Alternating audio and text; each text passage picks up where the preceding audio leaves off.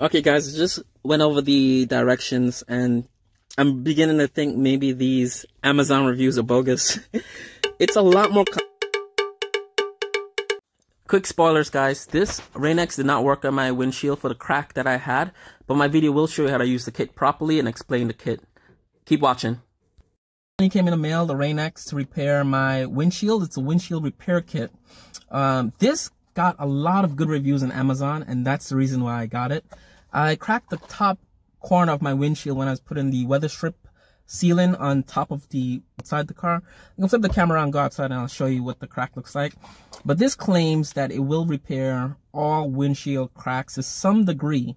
Lesser cracks will get fully repaired, I'm assuming, and if you have like a deep crack, almost a hole, it's not gonna really do much, but it'll make it look better. That's the guarantee or the promise of the kit. But I figure I'll try this and let's see what they say. So right off the bat, there's a cool picture where it says before, and there's a big crack in the windshield, like almost like a bullseye. And after, there's literally nothing there. So that is a big claim. I wasn't expecting that to be on the back of this. So for $7, I don't know. Hopefully it'll do the trick.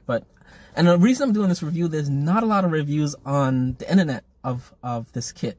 Outside of Amazon, I haven't seen a YouTube video of this. I searched, and I'll usually search YouTube or Google to see if this worked for someone else.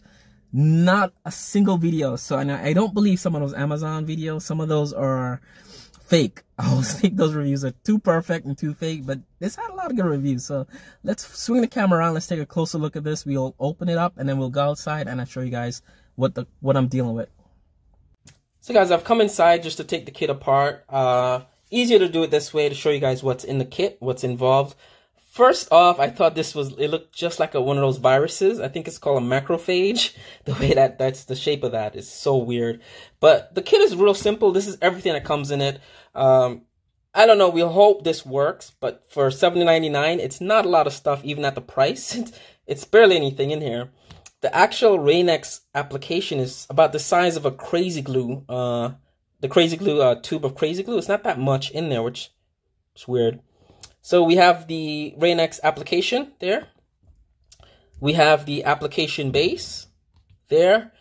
And these two things come apart, and it's going to come together during the process. This is called a reservoir, and that's probably going to hold, I'm assuming, the application. And then this is called a pressure driver. So after pouring your application into that, there you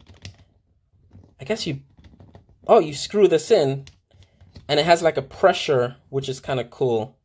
So I'm gonna, also in the kit, we have a razor blade, because I'm assuming this is gonna dry like Crazy Glue. So this razor blade is for scraping off the residue around the cracks when this is dried. And as it's drying, you're gonna put these things over the crack.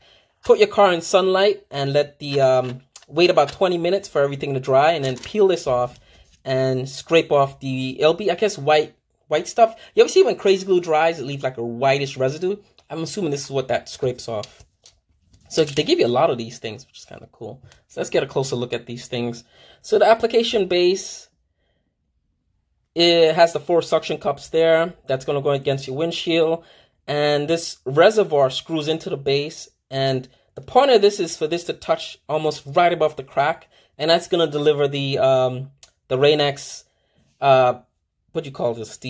I guess the juice. This delivers the payload or the juice onto the windshield on the crack. And the pressure driver is what squeezes the juice out. I don't know what to call it. I'm just calling it juice. So that's it. So what I did was I took the liberty of, move this to the side, and my Rain-X just fell over the side of that. Yeah, so I took the liberty of drawing the 3 types of cracks that the kit discusses. The first and most common, I'm assuming, according to the instructions, is the bullseye, where I guess a baseball or a rock hits the windshield and cracks out like a spider's web. Next, you have your simple crack, which will be either a straight line or a series of lines connected by maybe a central point there. And then you have a crack at the corner of your windshield, which is the third most, I assume, common crack. And this is kind of what I have in my car. And I realized the kit said this kit doesn't repair this sort of crack where the crack touches each sides of the windshield. So the crack starts maybe, say, down the column, the A pillar here by the driver's side, and it goes to the roof. That's the kind of crack I have. So the crack spreads and touches both sides. Probably won't repair a crack like this. The way it works is that the cracks are like gaps in the glass, and what the kit does is fill that gap in, and then as the resin dries, it pulls the crack together. So I guess in a situation like this, it's impossible to do that. A crack like this, you could squeeze that crack together. Spider's web crack, yes, you could squeeze it together with the resin as it dries. But this is the type of crack I have, and I'm realizing that it's probably not going to work on my car. But we'll see that when we go outside and go back to the car. So the spider's web crack is what you're going to use or the bullseye crack. I call it spider's web crack. It's what you can use with the suction cup. So basically, real quick, what you're going to do is put this over the crack with the center of the base right above the center of the crack, and you're going to screw the reservoir in to right where it's going to touch the crack first. You're going to let it touch the crack, and then you're going to just release the pressure just a little bit.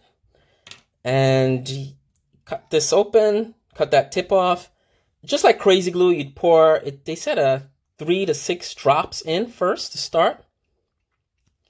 And you're going to take your pressure driver after filling that reservoir up,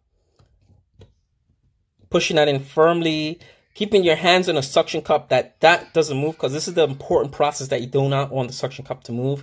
So you're going to squeeze that, and as you squeeze that, the pressure is going to squeeze the resin out onto the crack and spread it out into the crack that way. That's the science behind that.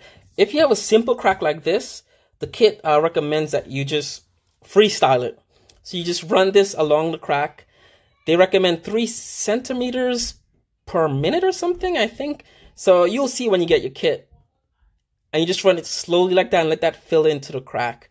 Now, in the event there is air bubbles, and most likely, I'm looking at this, I'm thinking there will be. I've worked with crazy glue before, as well as when you put these screens on your iPads and your cell phones, iPhones, whatever.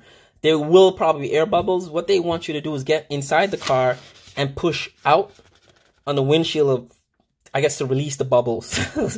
So when you're done, you just put these plastic sheets over the crack. Take your car into the sun and let it sit there for about 20 minutes. I probably would do like 30 minutes just to be sure. And then you come back, peel that off. It will be white residue around the edges of the crack. Scrape it with a razor blade. Wipe with maybe rubbing alcohol and tissue.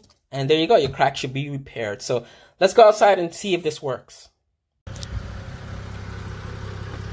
So guys, this was a big fail for me in that my crack, I bought my car in the sunlight so you could see it. I was in the shade earlier.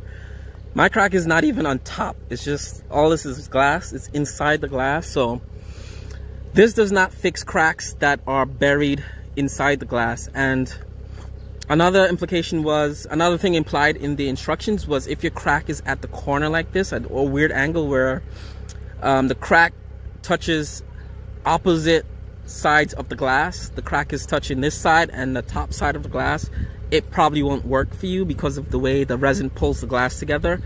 So I didn't even try it. My thing is still sealed up. I might just end up returning this back to Amazon or keeping it.